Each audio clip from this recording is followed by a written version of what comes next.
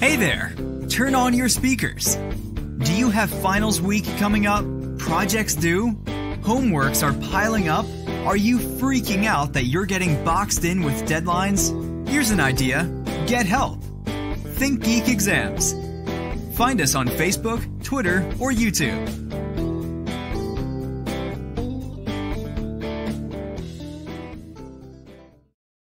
So this is the eighth part of problem D, and this one has to deal with weighted mean squared error. And basically there's observed value and an expected value, a predicted value, and x of I is the observed value, x of hat of I is the predicted value, and there are weights, and we take the square of the difference between the two and multiply that by the weight, and then divide that by the sum of the weights. And we can do that over here. Let's copy this. It's going to be D8. Okay, so all we need to do here is define the function. So it's called WMS, and it's a function. So I'm going to call a function, and it takes x observed. Let's call it XO, XP, that's predicted, and then W. These are the three vectors that it takes. And then we're going to have a numerator and a denominator. So we'll calculate the numerators first. So numerator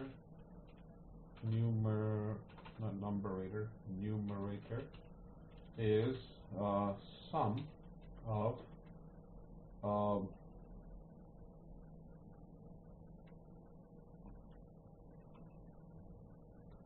x observed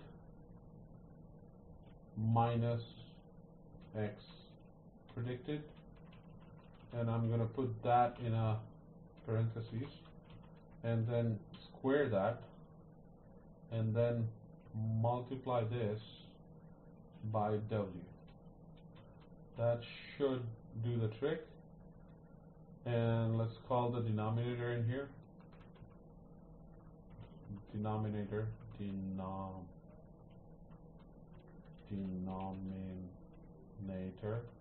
and it's just the sum of W's. So that's now result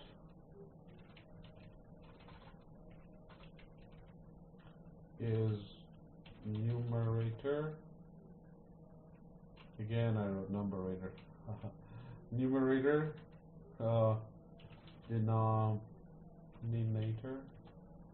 and that should give you the result.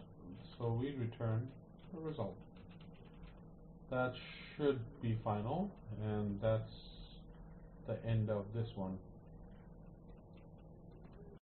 So now that we have defined WMS function, we are told that we need to check this WMS function for predicted values of these vectors and observed values of these vectors and weights of these vectors. So let's start coding it in.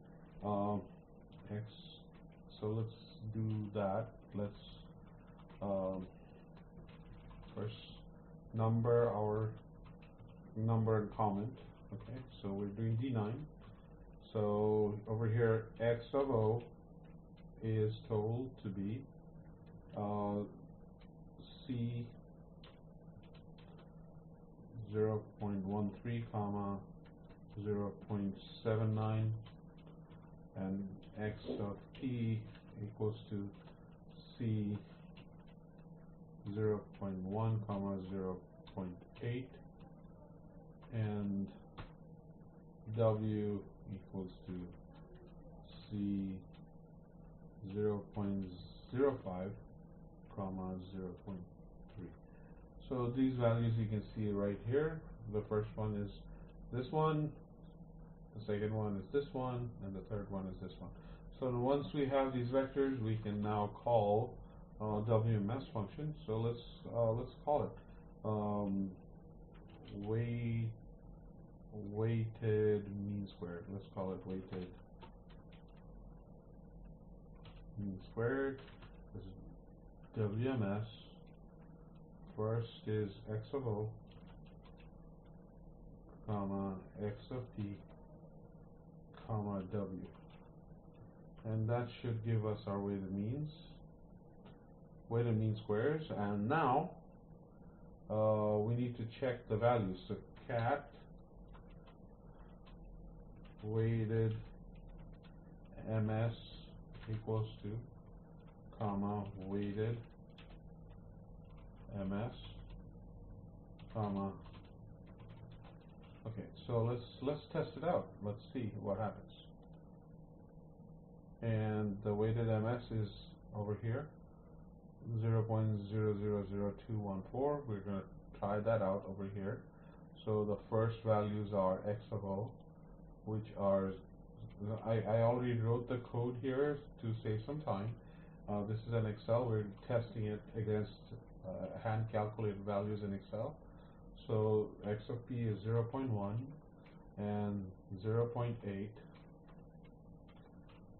And then W's are 0.05 and 0.3, and voila, 0.000214, and that is the same number as we see. So this is 0.000214. This is 0.000214. They're both the same number. So we have. So these warning signs are from the graphs that we did before. And they're just saying that 12 rows that had missing information that have been removed. So they're just data missing, so that we couldn't print those points. So that's trivial case. So onwards to the last problem, D10. So the next problem is so big that we are going to make a completely separate video. So D10 is going to be on a different video altogether. So we're going to stop this video here and see you for the next video see you in the next video. Thank you. Think Geek Exams. Our agents have Masters of Engineering degrees from MIT, Stanford, Georgia Tech, Caltech. We give you solutions to mathematics, physics, computing, and engineering. Find us on Facebook, Twitter, or YouTube.